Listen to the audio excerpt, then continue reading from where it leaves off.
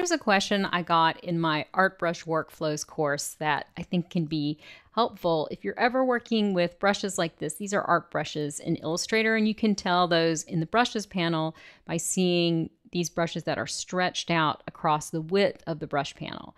So if I come over here and grab this ellipse tool, and I've got that red brush selected, and I draw a circle, we'll see, there's a missing bit of art there. So how do you get this to close up? That was the question that I got.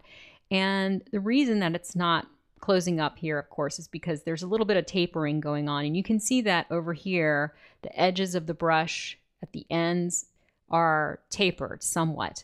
And so in order to make a brush where the texture is going to go evenly all the way around the circle, we need to first edit this brush. So what I'm going to do is I want to keep the original and make a copy of this.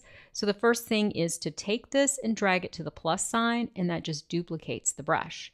Then I'll come over here to this circle and I'll make it a little smaller and apply the copy to the circle, just so I have this to compare the two brushes after I do this editing. Then what I'm going to do is drag this artwork, clicking and dragging it to my artboard so that I can make this edit. And I'm going to do this editing using the eraser tool. So that shortcut is Shift-E, but it's located right here in the tool panel. And so when I get the eraser tool, it's round to begin with. And it actually, you'll see what happens. It didn't erase there. This is one of the rules of the eraser tool. If you have something else selected in your file, like I have this circle over here, it's going to think that I want to erase that. So if you have everything deselected, and I just deselected there, now I'll be able to erase here. All right, so for this, what I want to do is use the eraser tool as a block or a square or rectangle. And I'm going to do this by holding on the Option or Alt key, and that gives me this marquee that I can use to erase with. And this gives me a nice flat edge here, which is going to be better when this brush travels around the circle. We won't see that gap anymore. Now, another thing that I like to do before I put this back in the brushes panel, there's a bounding box here, which is an invisible, no fill, no stroke shape rectangle that I just selected there using my white arrow. This is created automatically by the brushes panel when you take art and you drag it in there to first create the brush. And just to be on the safe side, as I'm editing an existing brush, I like to just delete that. So we're starting fresh as if I created this art from scratch to drag it into the panel. Here's another thing that we can do. Before I drag this into the panel, rather than creating a new brush, I just want to replace the copy here. So to replace a brush that's existing already in the panel, just hold down on your Option or Alt key and drag this in. You can see the green plus sign. And basically, I'm just overwriting that brush. The settings will be the same, but I've just changed the artwork. So it's a nice shortcut. And then I'm going to apply it to the strokes. And so we'll see that circle when I look at that backing out here. What we have is now that brush travels nicely around the circle. Now, if I zoom in here, you can see there's a bit of a flat edge there. So it all really depends on the artwork that you have. You might want to come in and erase a little bit more and see if you can get those edges to match up better. It really all depends on the scale of this, whether this will even be visible at the scale that you intend to use it at, but that's just something to be aware of.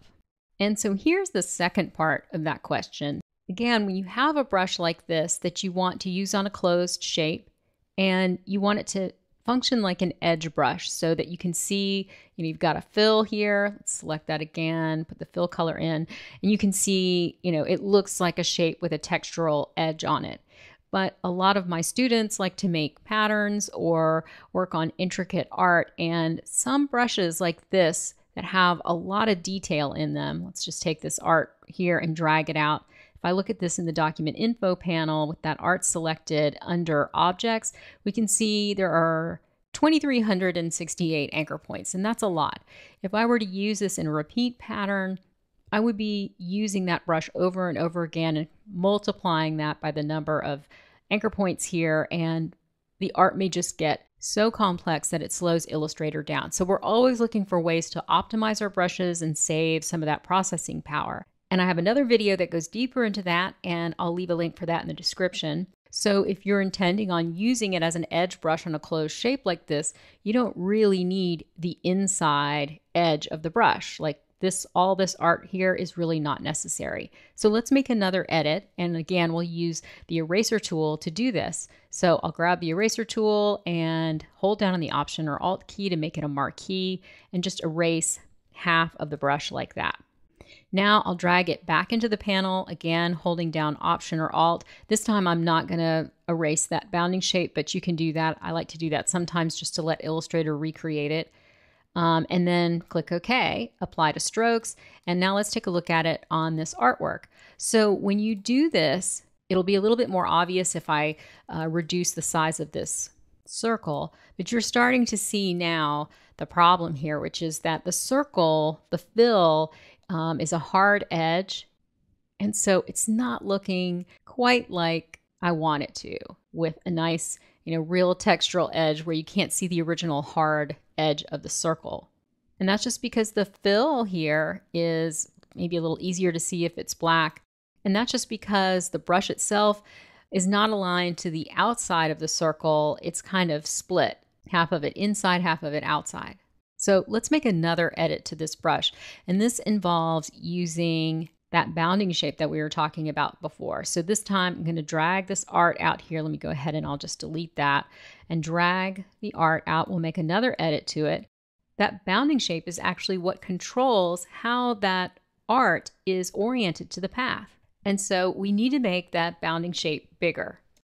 Right now, by default, that rectangle is drawn around the shape, and so the path is going to go right through the middle of it. You can kind of gauge that just by looking at these side handles here on the bounding shape. That's where the path is going right now. We want to kind of trick Illustrator into putting that path right here at the bottom edge. And so to edit this, first I need to get my white arrow, because this is all grouped together here, and select that bounding shape. And then from my white arrow or my direct selection tool, I need to switch to the selection tool, to the black arrow. And I'm just going to tap V on my keyboard to do that.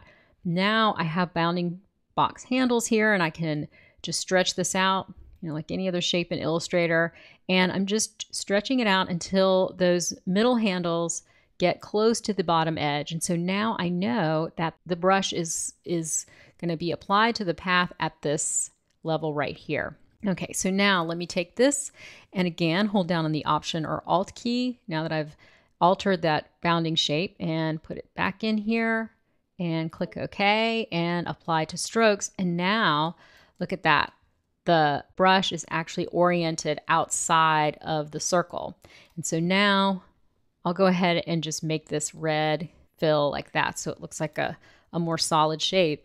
So now this edge brush is more efficient because we've removed the art that you don't even see. And it's obvious when you look at it in the panel that the brush has been altered to make a nice edge brush for closed shapes.